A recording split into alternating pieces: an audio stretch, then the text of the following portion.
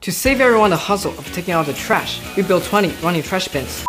Our studio is a mess. There's always garbage on the tables, on the floor. At first, I thought the problem was simply not enough trash cans, so I bought more. But for some reason, people still didn't bother.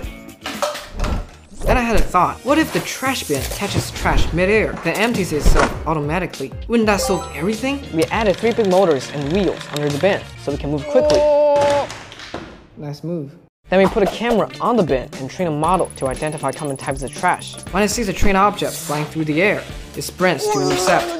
After many rounds of fine-tuning by our engineers, it finally caught its first piece of trash.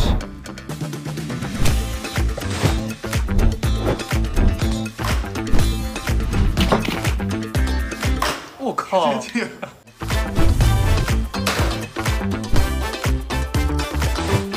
With the basic function working, we created 3 specialized bins. 1 come up the floor.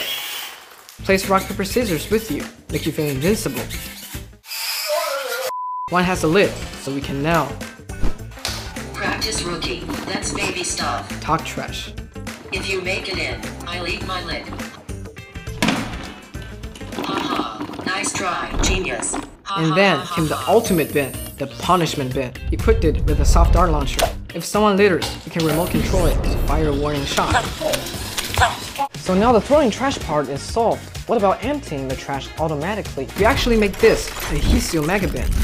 And we give each small bin a bag swapping mechanism. When a small bin approaches the big one, the big bin extends a clamp, lifts the bag system, swing it over the mouth, then tightens to heated wires to seal and cut off the full part of the bag, which drops into the big bin. A fresh bag is pulled into place. But wait, how do the small bins even find the big one? When everyone leaves and the lights goes off, this is what it looks like.